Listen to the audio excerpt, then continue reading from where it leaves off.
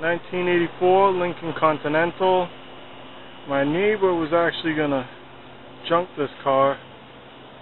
He's been asking me about it for a while. He said, you're into cars. I have a Lincoln over there with a good 302 automatic transmission. If you want it, I'll sell it to you cheap.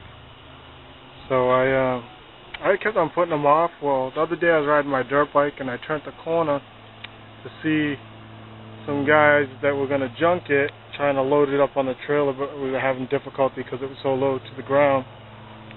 Well, I seen the wheels. I thought the wheels were kind of cool. Said, oh, those would probably fit on my Mustang if I decided to go with the classic look. But then I noticed the disc rear end in the back. I was thinking that possibly I could put that disc rear end into my 68 Mustang.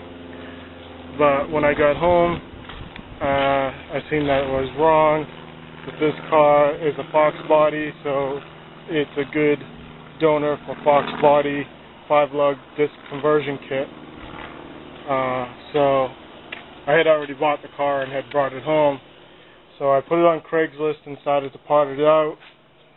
And I looked over the car. The car was mildew all over it. And I washed it, cleaned it up, and started to notice when I looked the car over, there was no rust on the car. There's no rust anywhere. And all the, the places that usually find rust on the bottom of trunk lids and doors and stuff like that, and hoods and everything. There's no rust on this car, any of the corners or nothing like that. And most of the weather stripping is good, other than the driver's door has the bottom weather stripping has a rip in it. But all the windows weather stripping is good and stuff. You see the bright work's still good on it too. And the wheels actually clean up.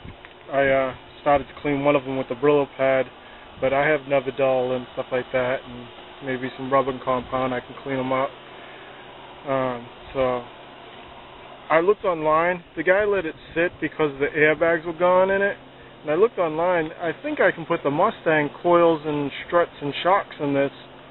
And I have a set of struts brand new in a box. And so I might fix her up. I think she looks pretty clean. She did. As I was saying, she does start up. I put a battery in it, pour some gas down that throttle body, and she does crank over. So the motor is good and stuff like that. Well, today I spent the majority of the day cleaning on the car. And you saw them pictures of the mold. Well, I was cleaning on the car today, and I know she's still dirty because it was just water and car soap. But she's not as nasty as she was earlier. I did get a lot of the dirt off of her. I'm in the shadow. Hold on.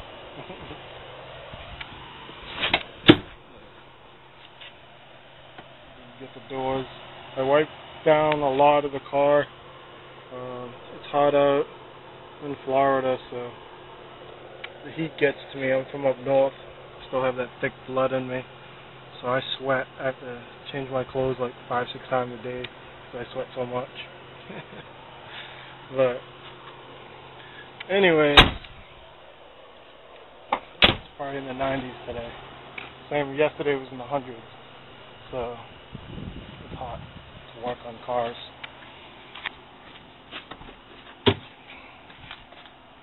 I just wiped the doll down with that car soap and water.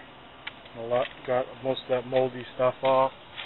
Later on I'll make some kind of solution, I don't know, bleaching water or something like that. The interior's old, it's leather. I know it's already dry, so it's not like I'm going to damage it or something like that. I didn't vacuum it out yet. It needs to be vacuumed and stuff. That's what I did today. Car soap and water. Like I said, all the doors are clean.